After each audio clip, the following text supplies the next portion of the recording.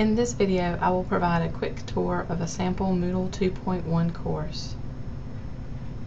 The course has been set up with collapsed topics format and contains resources and activities in each topic.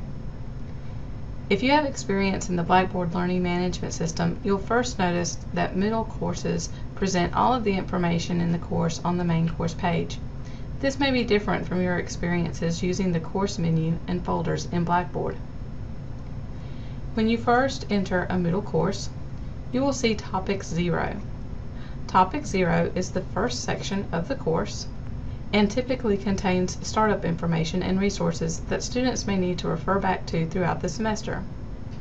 The content in Topic 0 is not tied to a particular module, topic, or week's lesson.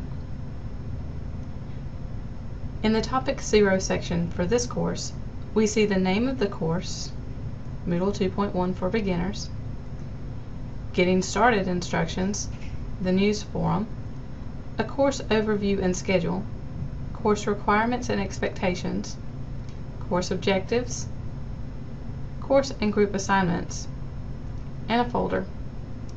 All of this information is listed under the label Start Here. The News Forum is similar to the Announcements area in Blackboard. Any information posted inside this discussion forum will be emailed to everyone enrolled in the course. The Course Requirements and Expectations resource is a Moodle book.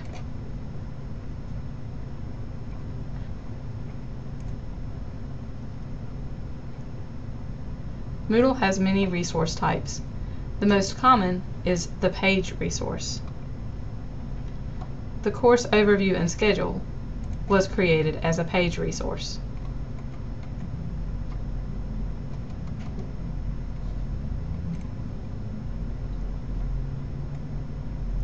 Also in Topic 0, we see another label, Participant Forums. Under this label are two discussion forums for participants to use should they wish to collaborate with each other or ask questions about the course. All of the information in Topic 0 is general information for the course. Continuing in the course, we will get to the actual course materials. Moodle courses can be formatted by week or topic. Each week or topic will have the course materials that are specific to the lesson for that week or topic. In this course, the format is collapsed topics. To open the first topic in the course, click on the topic heading and the contents are revealed. I have just opened Topic 1. Topic 1 is named Moodle Overview and User Preferences in this sample course. Inside this topic, we can now see the materials that relate to the lesson on Moodle Overview and User Preferences. First, we see the Module 1 Overview. This is a Moodle page that provides an overview and objectives for this specific lesson. Next, under the label Review Items, we see the course materials that are provided for participants to read and study.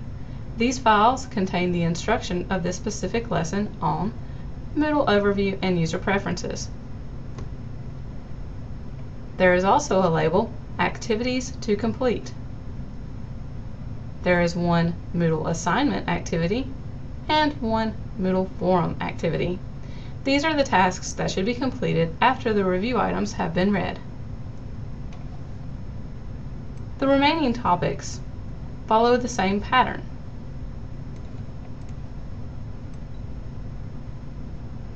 This consistency helps students navigate the course.